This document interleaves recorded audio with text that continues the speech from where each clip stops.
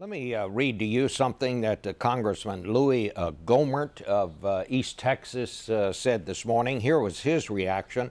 He said, quote, "It does make me wonder, with all those people in the theater, was there no one who was carrying who could have stopped this guy more quickly?"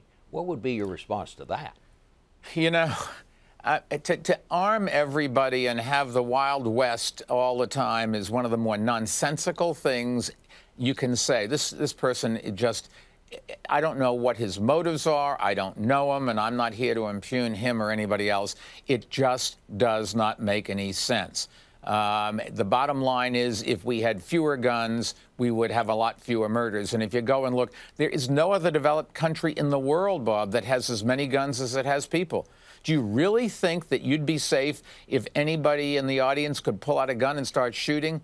I don't think so.